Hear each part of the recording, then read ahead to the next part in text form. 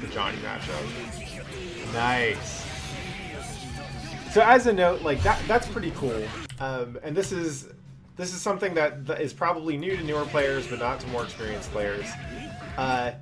Defense tells you a lot about what the person is working on, right? Or what they're thinking about, what materia they have equipped. The only thing that doesn't really tell you anything is a normal block. But here, look at what Jonio's doing. So he IBs the first hit of jump hard slash, misses the second hit, IBs the third hit, which is probably close slash, into sweep. He IBs the fire punch there, right? Let's see that again.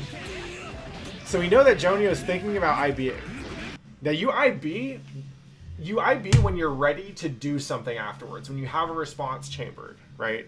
So Chapu's probably seeing the IBs and going, oh, he wants to push a button. He wants to IB just the right thing and push a button.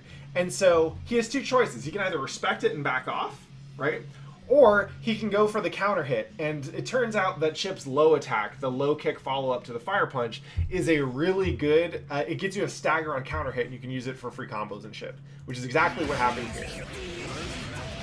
I'm guessing you wouldn't have just gone for that. He probably saw that Jonio was IBing the stuff, and that's why he went for it, which is risky, but in this case it paid off, right? He gets the burst, and he got a good corner combo out of it.